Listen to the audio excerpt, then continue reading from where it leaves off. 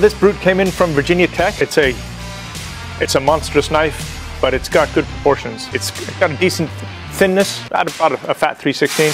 The ricasso back here is quite tall. It doesn't really need to be that tall. And what that does is it makes the handle look really small and spindly.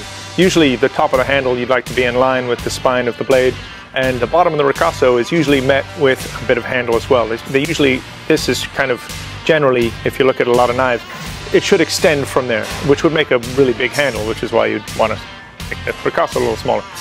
That being said, the guard proportions that are on here are really good. That's a very handsome looking guard. I like that it's integral to the blade.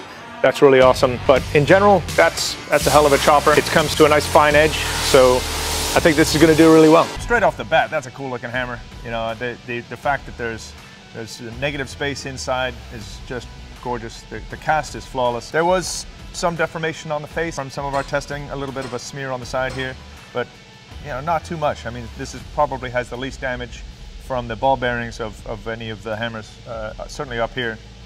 And you know, it's got a little unicorn horn spiral here. It's a lot of fun to hold on to.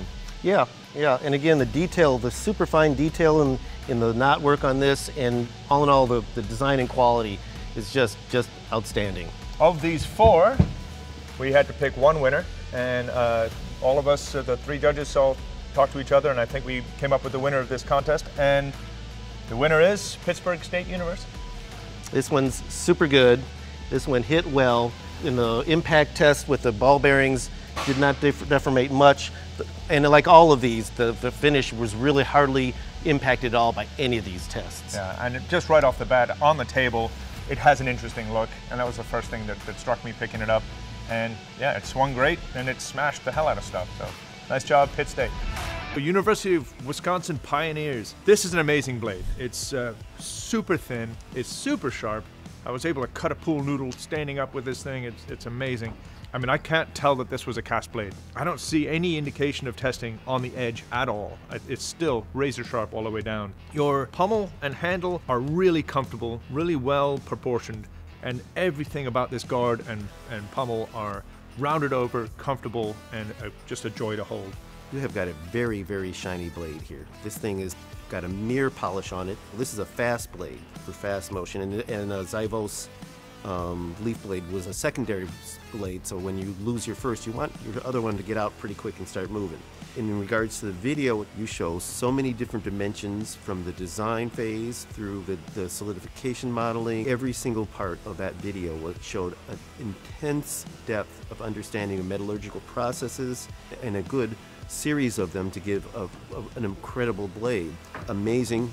Love it, love it, love it, love it. The overall shape of the blade, hang, the pommel, the whole thing as a unit looks really good, and it worked really well, and it survived all the testing unmarred. So really well done. My heart was beating so fast when they picked us. It just felt great. All my exhaustion was wiped away. My heart kept pumping. It was great. It was a great time overall.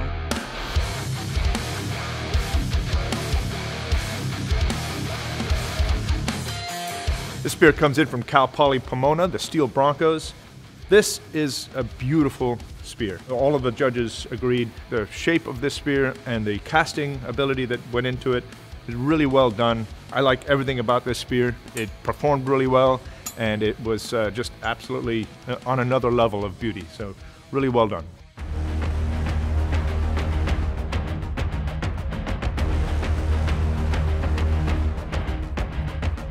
So our inspiration for the authenticity of the spear was the Zonde tribe. We really were inspired by how ferocious and how scary the spear looked. It really struck out to us as different from the other spears from African tribes. So we were really drawn to it in the beginning of our selection process.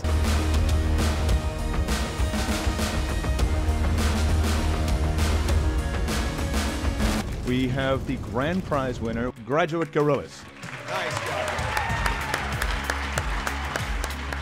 This bar is amazing. It's obviously wicked strong. It obviously performed all our testing without any damage of any kind. I don't know what alloy you used for this, but it rocks.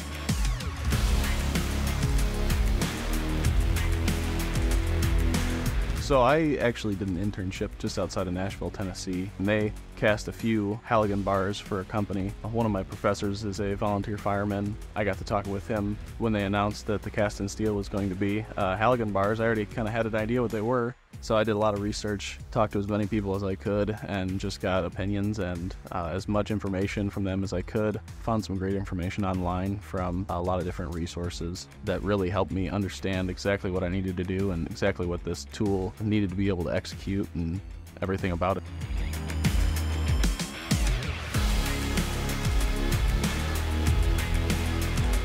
So Cast in Steel is an amazing competition, and getting students to just walk all the way through a project from talking to the customer and understanding what it is the customer wants to seeing that product in the end. That whole entire process is a huge part of understanding the industry. No matter what you're doing, if you're an engineer on the floor, if you're a product engineer, if you're an estimator working with customers, all those aspects are within Cast in Steel, and you have to do every part of that. So it really gives you an overall view of the entire industry and an understanding of what goes into making a casting.